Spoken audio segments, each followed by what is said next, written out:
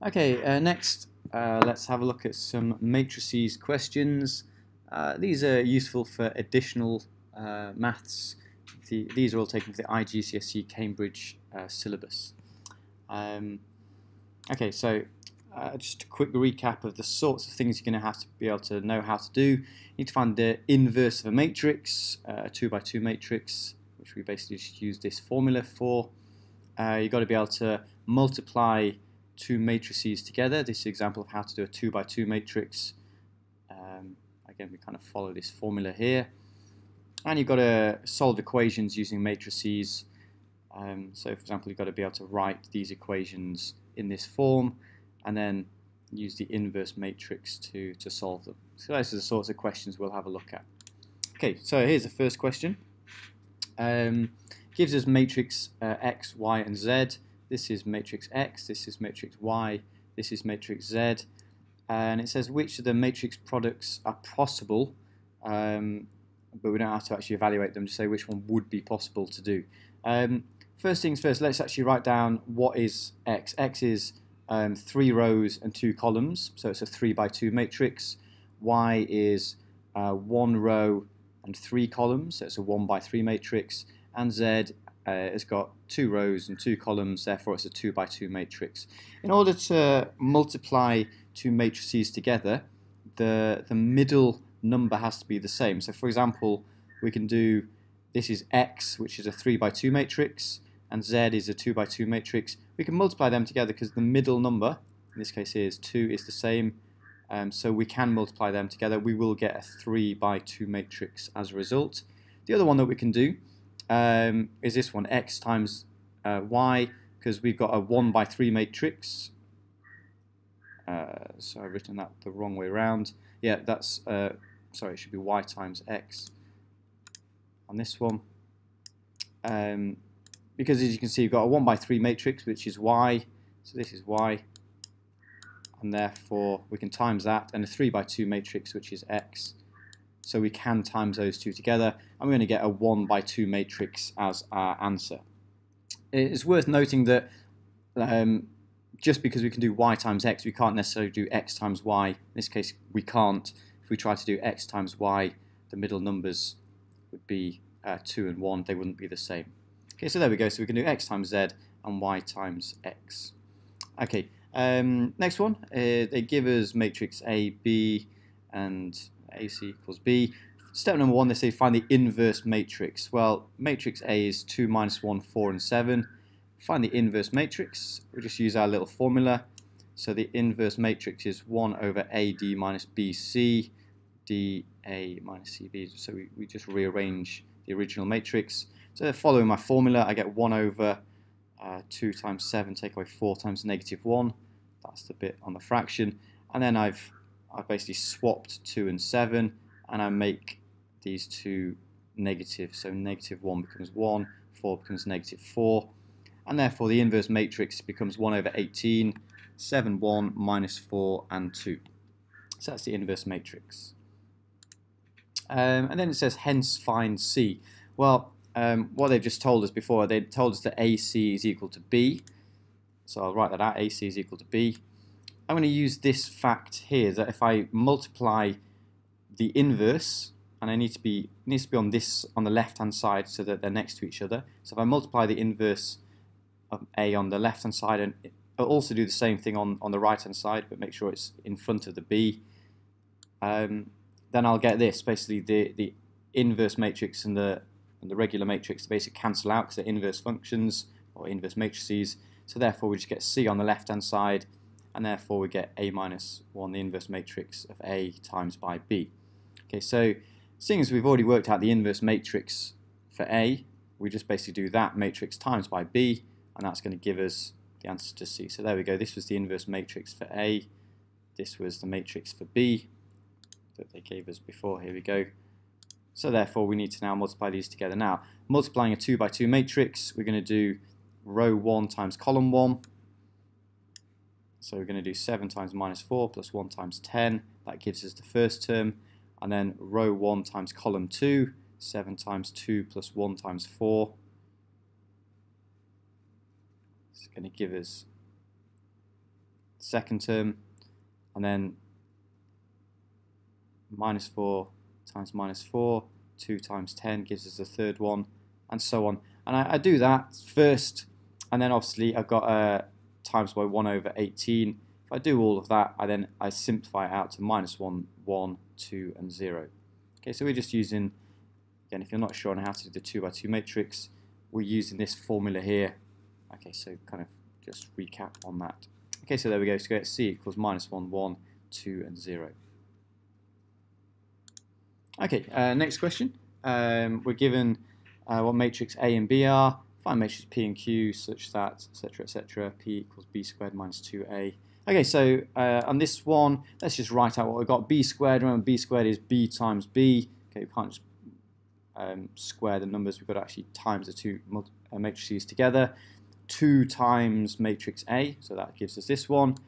I've then got to basically use my matrix multiplication, so I'm going to do row 1 times column 1, gives me this term, row 1 times column 2 gives me this one, row 2 column 1 gives me this one, and row 2 column 2 gives me this one. That's the first bit, and then 2 times -2 is that, 2 times -1 is that, so I basically end up with P being this thing here, and then once I've got it like that, I've got -4, I can basically just take away each of the terms, so -4 minus -4 gives me 0, -3 minus -2 gives me -1, 12 minus 12 is 0, 5 minus 4 is 1. So there goes, that's vector P. Oh, sorry, matrix P. Next one I'm going to do is Q equals B of the A inverse. Okay, so let's just write down what we've got. This is vector, so this is matrix B. This is basically on the inverse of matrix A. So first off, let's actually find out what the inverse of matrix A is. Again, I'm going to use this formula, stick in the numbers.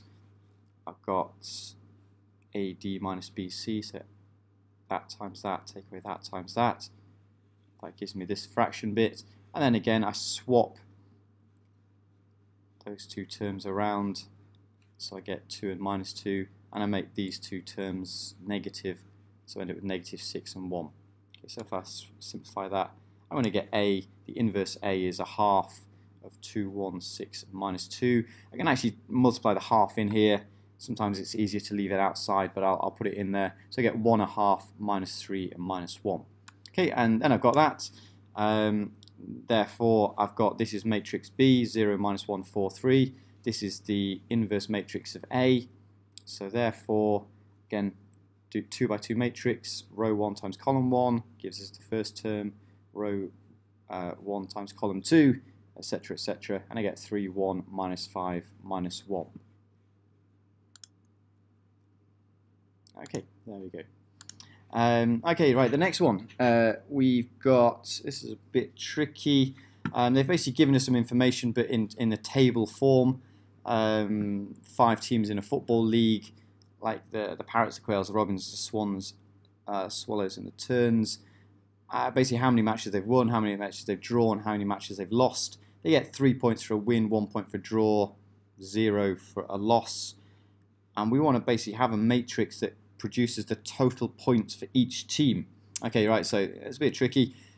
This is probably the easiest way to think about it. Think about this, so the Parrots, basically, we don't care about the games they've lost, they're not going to give us any points. We don't care about how many games they've played.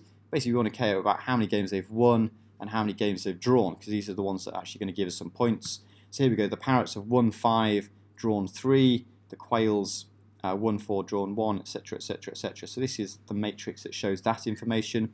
And this is the matrix that shows the information of 3 points for a win, 1 point for a draw. And see how this is going to work. Basically, if I multiply these two together, I'm going to do row 1 times column 1. So I'm going to do 5 times 3, exactly. So 5 times they won, that's going to give me 5 times 3, which is what I want, which is 15 points.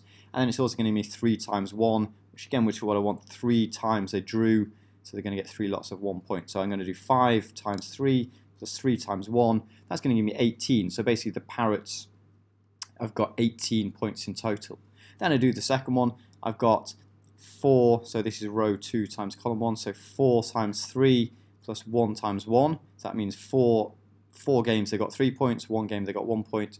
Gives me a total of 13. So again, that matches up the number of points that they're going to get. So there we go. So these are the points totals that each of those teams would have got. Okay, next one. Similar to the last one, really. They've just introduced this idea of I, which is the identity matrix. So I'd rewrite it like this. So this is A squared, which is A times by A, M lots of A, which is this one, and then N lots of, well, I is 1, 0, 0, 1. So that's the identity matrix. Okay, now I've got that. Let's actually times all of this thing by M. So I've got M times 2, M times minus 1, M times 3, M times 1. That gives me this matrix. And N times 1, N times 1. That gives me this matrix here. And again, I've done the 2 by 2 multiplication. And I'm going to get 1 minus 3, 9 minus 2. So we get all of this. Well, now I can actually add these two matrices together. And I can just add the equivalent parts of the matrix. So I'm going to do 1 plus 2m gives me this, minus 3 then minus m gives me this, 9 plus 3m gives me this, minus 2 plus m gives me this. Okay, so this is the matrix on the left, and this is the matrix on the right. Okay, now I need to just equate the terms. In this case here, I've got a minus 3 minus m. This term here must be the same as this term, which is 0. That tells me that m is minus 3. And then let's equate another one. I know that 2m plus 1 must be equal to n, but if m is minus 3, then therefore n is minus 5. Okay, and then lastly, let's just have a look at a question on solving simultaneous equations. First off, let's find the inverse matrix. Okay, hopefully we're okay with these by now. We're using the formula. There we go. We stick basically those numbers into the formula, swap those around, make those two negative, do 1 over, in this case here, 4 times 5 minus 2 times minus 3, gives us 1 over 26, 5, 3 minus 2, 4. So that's the inverse matrix. Then how are we going to use this to solve these simultaneous equations?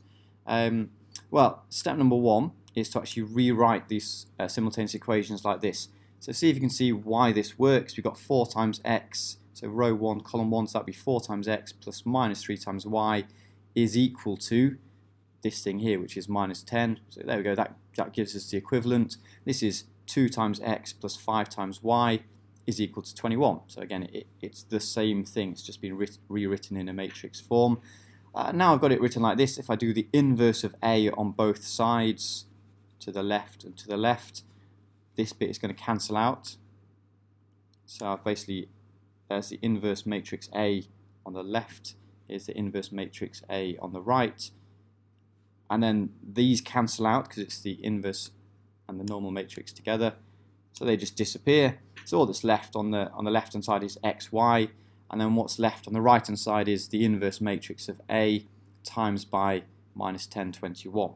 Okay, so all I need to do now is again do some matrix multiplication. So I've got row 1 times column 1, which gives me this one, and row 2 times column 1, which gives me this one, and it's going to give me, if I work this out, 13 and 104, and I've still got the 1 over 26, so multiply them together. 1 over 26 times 13 is a half, 1 over 26 times 104 is 4, and remember, what does that mean? The x is 0.5, and then the y is 4. Okay, and let's do one last one of those, check we're okay with them. Exactly the same sort of idea, really. Step number 1, I'm going to rewrite this, so I'm going to put the 4 and the 13 over here, and then I'm going to rewrite it like that. So 2x plus 3y is equal to minus 4, which is this one, and minus 5x plus 4y is equal to minus 13, which is this one. So it's going to be exactly the same as the last one. Find the inverse matrix of A. Again, just using my formula, I get 1 over 23, 4 minus 3, 5, 2. And therefore, I'm going to get in this time x, y. So basically, I times the inverse matrix on this side, times the inverse matrix on this side. I'm going to get 1 over 23. This is the inverse matrix here, times by minus 4, 13, minus 13. Again, do some matrix multiplication. Row 1 times column 1 gives me 23. Row 2 times column 2 gives me minus 46. 1 over 23 times by this, which gives me x is 1 and y is negative 2. So there we go. If I put those two numbers back into these equations, they would satisfy both equations. Okay, so there we go, a few questions on matrices.